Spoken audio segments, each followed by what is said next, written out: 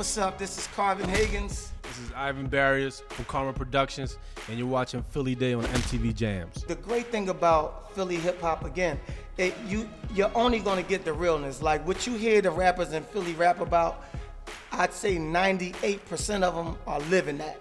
So, and really the hip hop scene is what they're using to help them get away from what they grew up in. So it's a powerful scene. We love Beanie Siegel. We love Eve, even though she's in LA right now. Will set the LA trend. We have some young cats. Now you got cats like Joey Jihad and Meek Mills and I Can. Ab Live are doing this thing with the Re-Up Gang.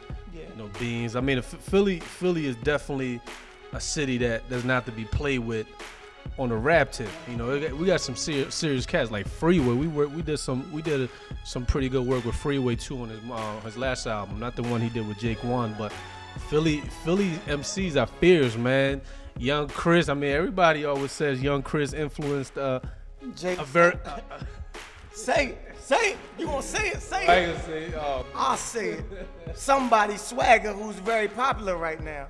Yeah. I'm not gonna say, you know, Philly has always been known for rocking polos and very nice soft pink colors and button ups and that's been a clean thing. We clean in Philly. Yeah, we clean in Philly. We never really had the grungy look.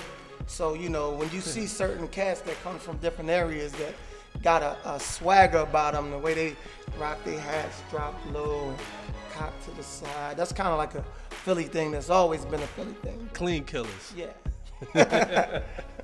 Philadelphia, Philadelphia. That's what it is.